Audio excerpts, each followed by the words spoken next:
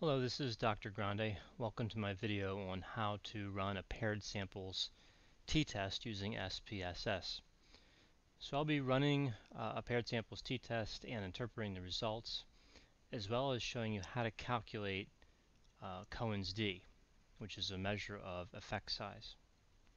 So I am in the data view here of SPSS, and you can see I have a participant ID number, the first column. In the second column, I have a variable, which is substance use pretest. So this is fictitious data, but let's assume that this is an instrument that measures symptoms of substance use, where a higher score would indicate more symptoms, and a lower score would indicate fewer symptoms. So then we have a substance use post-test, right? And we'll assume these are the same instrument. The pretest and the post-test are the same instrument. So this is a good example of the type of data where a paired samples t-test or dependent samples t-test would make a lot of sense, because you have the same participant who receives a pretest, and then in between here, in between pretest and post-test, we'll presume there's some sort of treatment taking place, perhaps individual counseling or group counseling. And then you have a post-test. So you want to determine if there's a difference between these pre-test scores and these post-test scores, if there's a statistically significant difference between them. So we'll go to Analyze. We'll look at Compare Means, and we'll choose Paired Samples t-test. So I already have this loaded, so I'm going to empty this out and show you from scratch how you populate this dialog. This is fairly straightforward. The pretest gets moved over to variable 1. The post-test gets moved over to variable 2. And the options stay the same.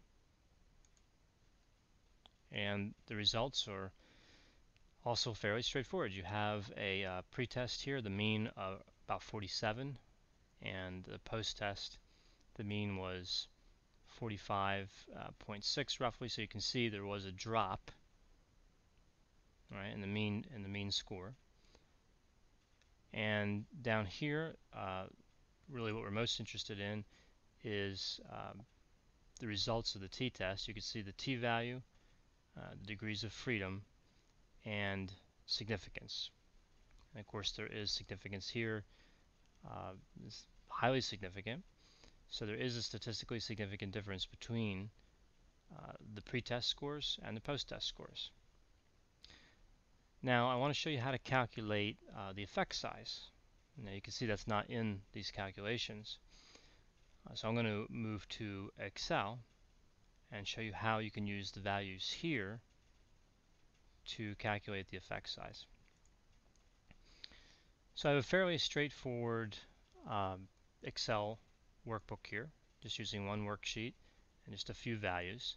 The formula, Cohen's d, for dependent samples or paired samples t-test is d equals the t-value divided by the square root of n.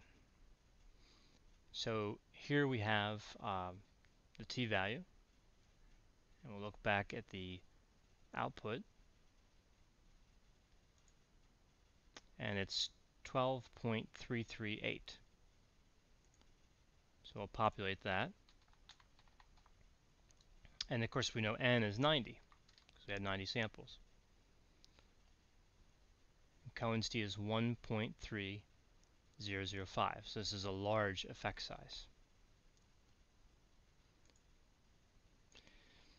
So taking a look at the output again, you want to make sure that the pretest is higher than the post-test. And you can see here, this is the calculation, pretest minus post-test. So you can also look here, you want to make sure this number is positive, right? Because that's the difference you're looking for.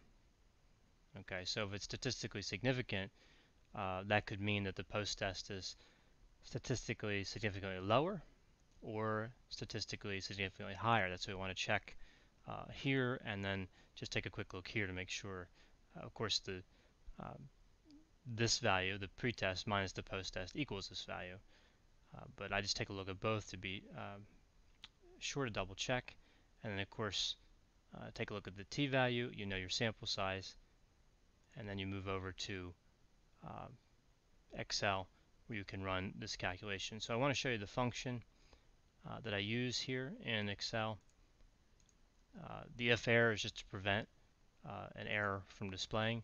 You can see it's D2, which is the t-value, divided by the square root of D3, which is the sample size. So fairly straightforward function. I want to thank you for watching this video. If you have any questions or concerns, please feel free to contact me, and I'll be happy to assist you.